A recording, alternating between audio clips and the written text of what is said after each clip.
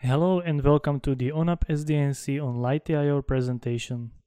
In this presentation we are going to show you running SDNC based on Pantheon Lite.io. Firstly, we are going to deploy SDNC in our local environment using Docker Compose. While it's starting up, let's talk a little bit about use Docker Compose file. This file is almost the same as you can find in ONAP SDNC repository. In our case, we only changed SDNC service definition itself. This div shows our changes in SDNC service definition. We changed based image of service, so we deploy our SDNC based on Lite.io instead of vanilla SDNC. Then we changed container name, entry point. We removed unnecessary port originally used for SSH connection to ODL Graph, and finally we removed one environment variable which is not currently used by our container.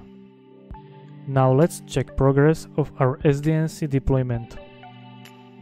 SDNC is still booting up. It will take a few more minutes. Now in Lite.io SDNC container output you can see messages from Lite.io. SDNC is ready to use. Let's check if Directed Graph Builder is up and running.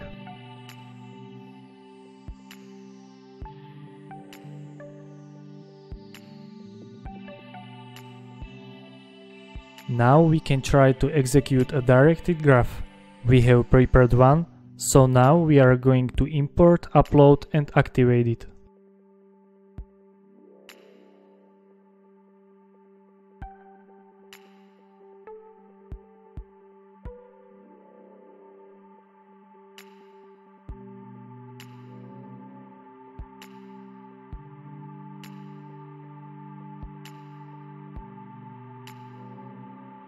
This graph is rather simple.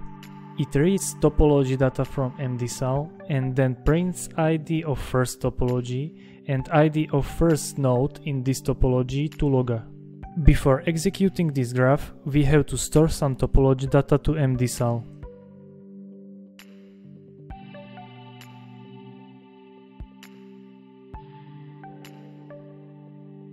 Now we can execute our graph.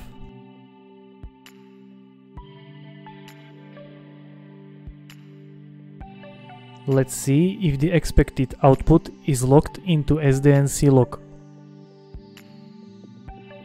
Here you can see the recorded message. Graph was executed successfully.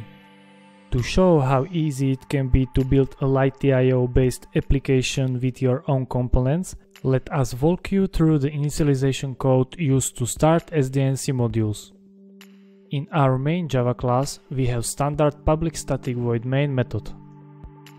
In this method, as you can see, we handle command line arguments, add required Yang models, get controller and RESTconf configuration, and call start controller private method.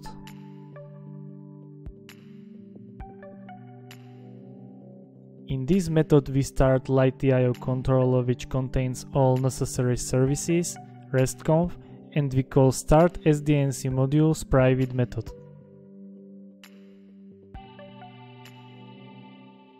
This is the method which starts all SDNC components.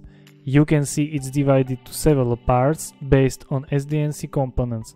For example, you can see initialization of SLI core modules, SLI adapters modules, SLI logic modules, etc. We took the liberty of measuring and comparing the results of the vanilla SDNC container and the Pantheon Lite.io powered SDNC container.